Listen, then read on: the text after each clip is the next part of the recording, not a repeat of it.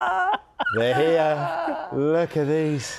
Yeah, I mean, I'm almost speechless. Who knew there was a little hole in slugs? It's only when you see them this big that you notice the detail. But you have definitely noticed slugs so far this summer. The washout of the rain over the last few weeks might have been bad news for us lot as human beings, but the slugs, they're loving it. They certainly are, yeah. Numbers of slugs and snails are said to be surging as a result of the unseasonably wet weather. Jane is at an allotment in Warrington for us this morning. Jane, are they surging where you are?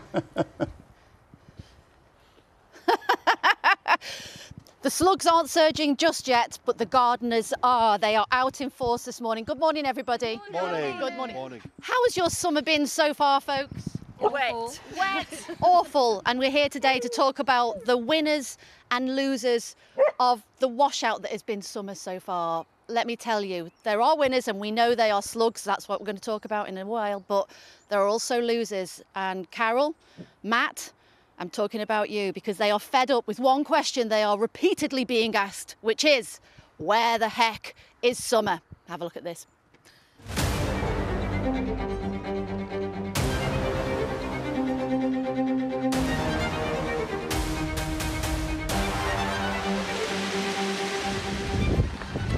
Sorry? No, not just yet. I'll keep looking.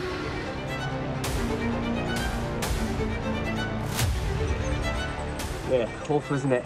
Yeah, all my fault, of course. I'll see what I can do. Yeah, take care, bye.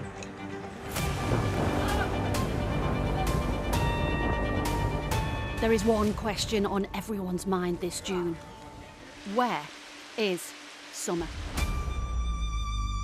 Carol always brings us sunshine, but then sometimes she lets us down, and today's one of those days. Can't win round here, can you?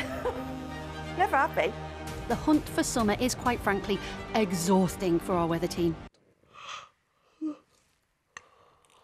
Last June was the warmest on record. This June has been meh. Sarah, did you happen to find summer at the Download Festival? Cracking the slates 1 minute and then pouring down with rain the next. A mud bath, total mud bath. It was like thick chocolate custard. You couldn't lift your feet up. It was like suction cups. I lost one pair of boots and my others just about survived.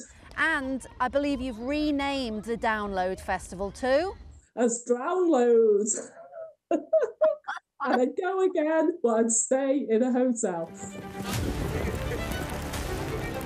Every morning I'm on my first job of the day to see if I can find summer. Are you going to be dancing to your forecast? You might be dancing to avoid the puddles. We continue to search for signs of summer in the forecast. Forecasters warn we're not done with the downpours just yet. But remember, please don't shoot the messengers. Oh no, more rain. It's not my fault, but everybody's going to blame me again. Unless... Don't even think about it.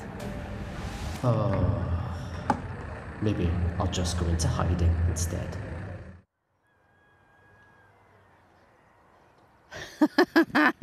So it's bad news for the weather presenters because they're having to work hard, aren't they, to deliver on what we all want, which is a nice summer. But look at these guys. These are the winners this year. This June, they are loving it. Sarah Hawkes from Buglife.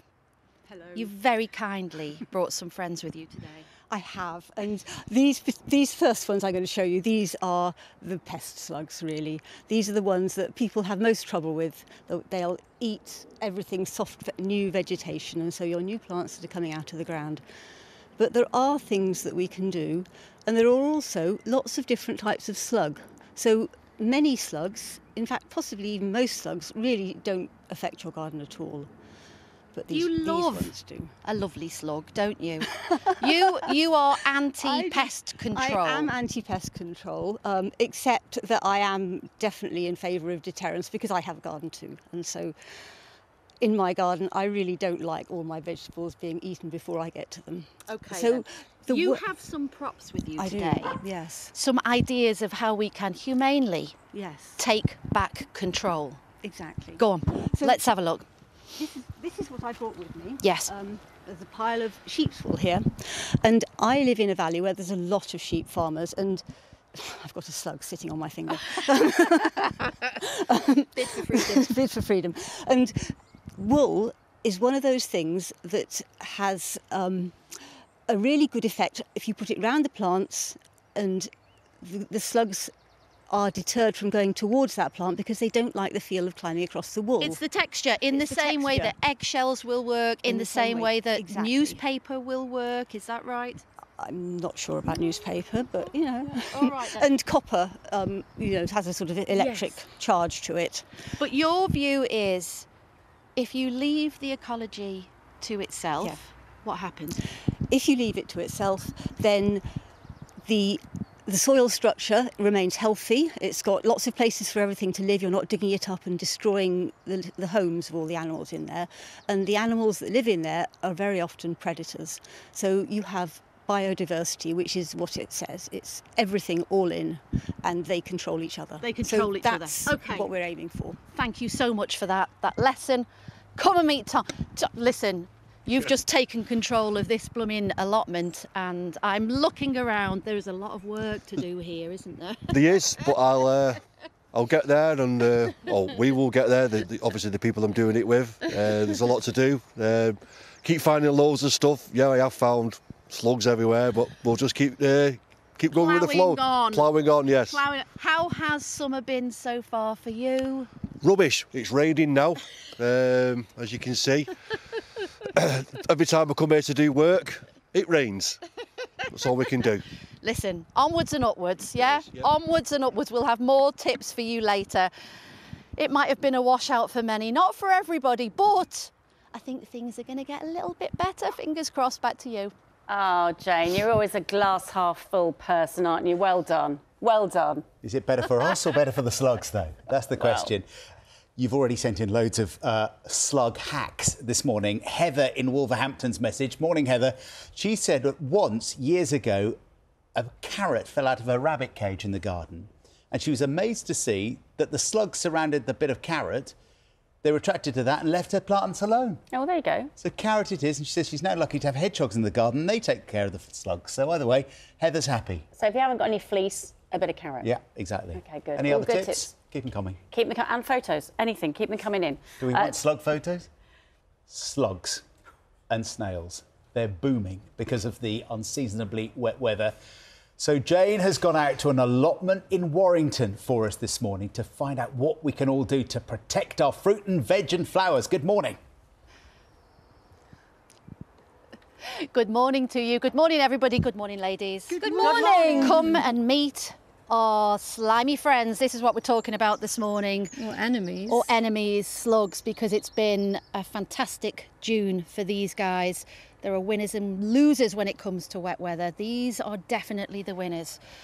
The losers, BBC weather presenters, thoughts and prayers go out to Carol and Matt, who are continuously searching for summer. It's tough being a weather presenter when the weather's been this bad, but it's not tough being a slug. Janet, how has June been? Rubbish. Rubbish. Take us on a march around your allotment and tell us the damage they're doing. My first casualty is a squash there that's been chewed, and there's only a little bit of it remaining. And beans have been an absolute disaster. Annihilated. Annihilated, yes. All round here, they've been chewed right at the beginning, and I've got one bean that's trying its very best. This is the trooper trying to survive. That's right. OK. And then I have another squash here that's been eaten. Fortunately, these courgettes have survived. I think it may be because I've put straw down, and that's put the blighters off. And then these beans, well, they're ex-beans really, and there were peas there as well, and they've completely gone. Let's talk solutions, shall we? Let's talk solutions. Let me introduce Helen. Morning. You've got a secret weapon, you believe? We do have a secret weapon, and people might know this. We call them our sacrificial marigolds that we plant around our beans and peas, which are very vulnerable. And this summer they are doing their best to work. They're doing a lot of heavy lifting. They're those doing much marigolds. heavy lifting, yes. What else works? Come back in, Janet. What else works? Wool, sheep's wool. Yeah. A little bit, and copper wire, copper mesh. Coffee grounds. Coffee grounds. Eggshells, Yeah. as many as you can get hold of. Grit. Yeah. Other things that help, like watering in the morning rather than the evening. Okay, so then. the damp soil doesn't Attract. and attract them. Listen, let me bring in quickly in the last 20 seconds. Right. From Buglife. Sarah, you want to make a appeal to people at home not to use chemicals Because what you need is the biodiversity, so that you've got a whole group of helpers with you. All the predators can stay alive. If you put on poison, then you're quite likely to get the predators affected as well, and they won't be there to help you. And then when the eggs hatch, the slug eggs, you've got nothing. They'll just come back. They'll just come back. Thank you so much for your time. Thank you for handling the slugs. She freaked out earlier. Good luck with your battle wherever you are waking up today. Back to you guys. Thanks, Jane. It's we've had lots of emails coming in. Thank you so much for all that. We'll bring you all of your slugs and snails comments and how you stop them eating your squashes a little bit later in the programme. Yeah, Ken is saying mussel shells, stop the slugs. And Sarah says rolled oats. Slugs love them, distracts them.